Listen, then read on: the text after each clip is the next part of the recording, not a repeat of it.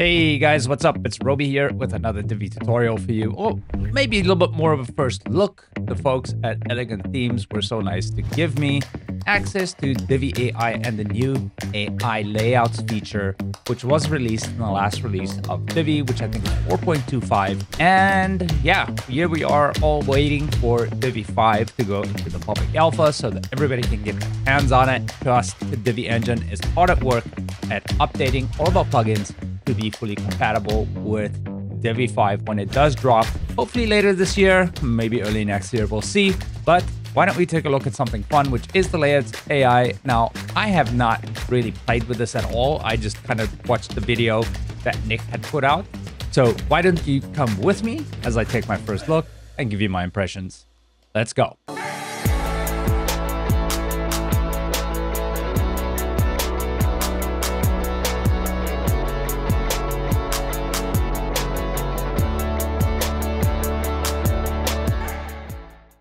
Okay, so here I am on the back end of my site, and I have updated to the latest Divi version. And let me just quickly come over here, and that's 4.25, right? So why don't we start nice and easy, and I'll just go and add a brand new page here.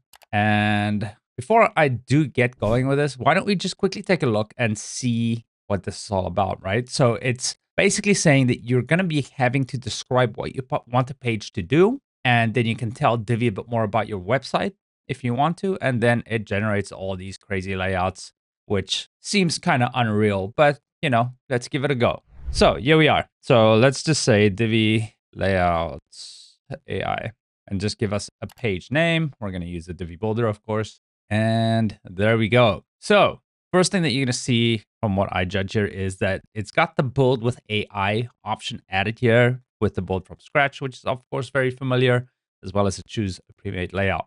So let's generate a layout. And here I am going to go ahead and put what type of page I wanted to create. So I'm just going to put in there, I want you to create a theme page for Divi Engine. And then I went ahead and copy and pasted this in here, which is just basically saying that we're a niche online brand form from Cape Town, South Africa, which is where I am currently. And we have 4 people on staff here, and they are Roby, Peter, Jeff, and Ben. I can also ask it to specify your colors here. So, and body fonts and stuff like that, which is kind of cool. Yeah, I mean, why don't we just try that and select a primary color? I'm going to go with this like reddish fuchsia, and then we'll select a secondary color, which I think the yellow. Yeah, why not? So let's go ahead and see what that does. It's going to be thinking. Very curious. Now, it's not going super fast, but it might be because I'm on my local machine here. But of course, it's probably talking to the trained model that Elegant Themes made for this Divi Layouts AI. Maybe it might take a little bit, but it does give you nice detail to all the different steps. And wow, it even creates the imagery for you, which I think is rather cool. So let's see what it does. Okay, looks like it's done now. And let's see what we have. Meet the minds behind our unique collections. That's pretty interesting. Right from the heart of Cape Town. So it looks, it even generated images for us. I guess I am a girl. Interesting. What a twist. Yeah, so it just has the contact page. And, you know, this is actually a really good boilerplate for your site. And you can see that it also utilized the colors. It's got the yellows there. It's got the red.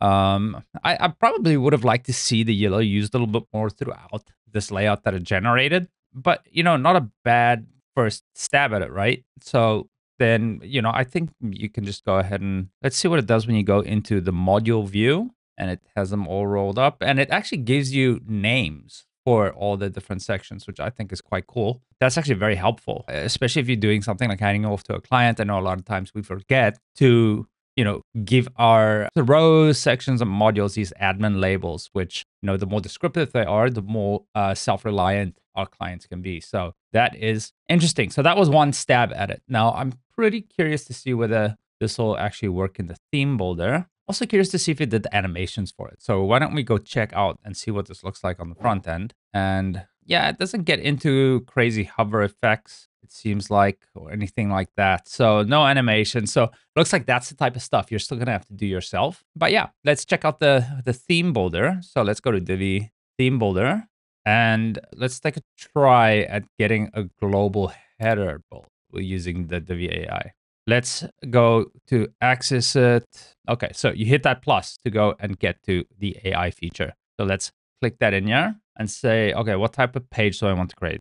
I want you to create a global header for my clothing brand site with links to the store theme page and let's say contact form. It should be minimal and clean. Now, what I also do see that here, it saved the information about the website, which is very interesting. So this will carry on through. So it looks like you only have to do this one time. I think that simplifies life a bit. But it didn't use or save the colors. So I'm curious to see what it's going to do when I click on generate layout, and it'll do its writing text content, all that fun stuff, imagery. What has it done here? Okay, but it's got the phone number and all that fun stuff. It's actually created more items for the menu, but it's got the button there.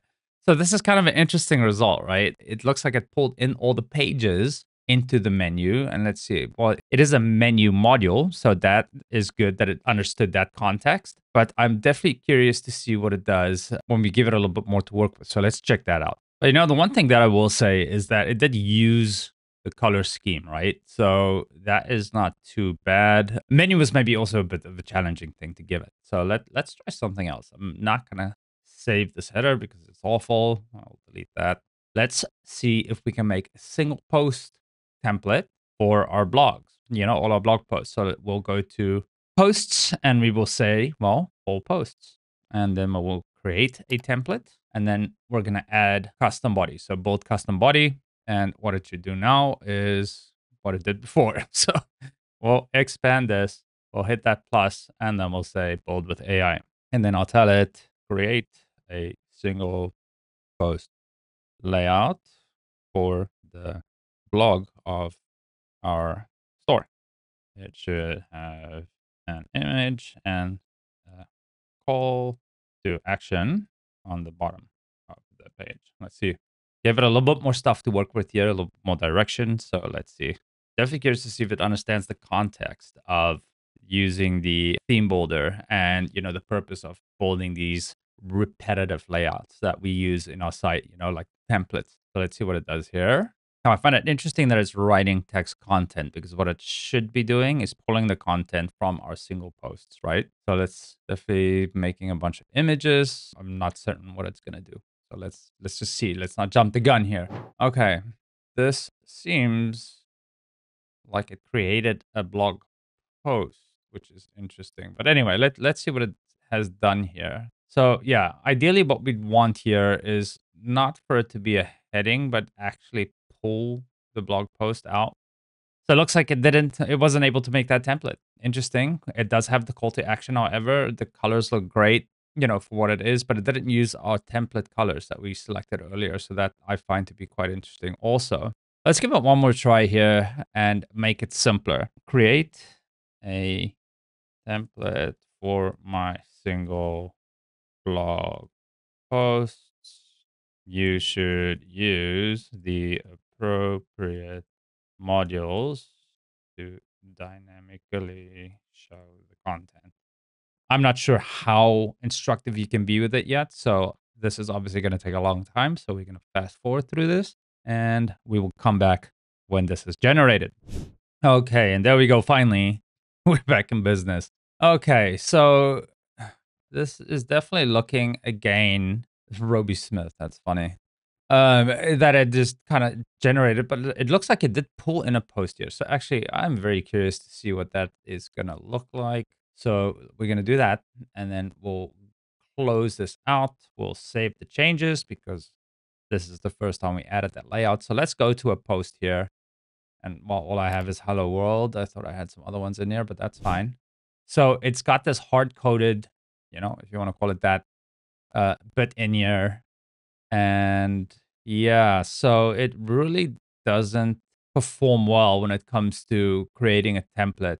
It's the early days. They will probably introduce that down the road, I would imagine. In my chats with them, they've definitely expressed this is just a start. They're going to be building out huge AI features for this specific service. I think it's actually quite good to recap kind of, maybe this is only supposed to be used on pages at the moment or posts instead of, what I just did is really pushing it by trying to get these templates out there. But it's really good for boilerplate. So if you've got an idea of what you're going to be building, but you're lacking a little bit of design inspiration or whatever the case might be, this might be the thing for you. Maybe this is not yet ready for a very dynamic website, but for any type of static site for a business or something like that, I think this would do amazing. Like, I really think it was great how it generated images and stuff like that for the team page.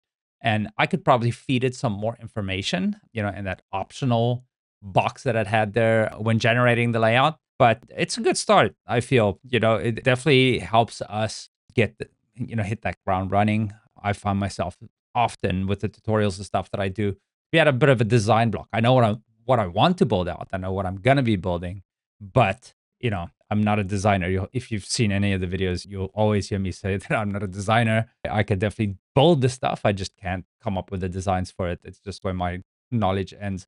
But yeah.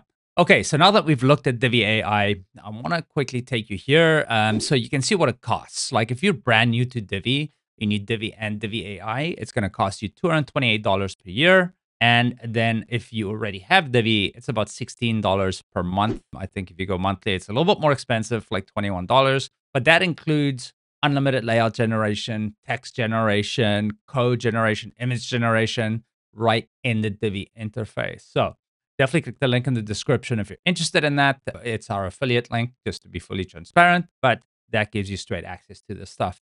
And Divi is, of course, our favorite tool to build websites with. So get it today. And that's going to be it from me, Roby, with the Divi Engine team. I hope that you guys like and subscribe the video. And as we wait for Divi 5 Alpha to roll out to the public, we are going to keep on trucking. All right, guys. Roby with Divi Engine. I'm catching you in the next one. Bye for now.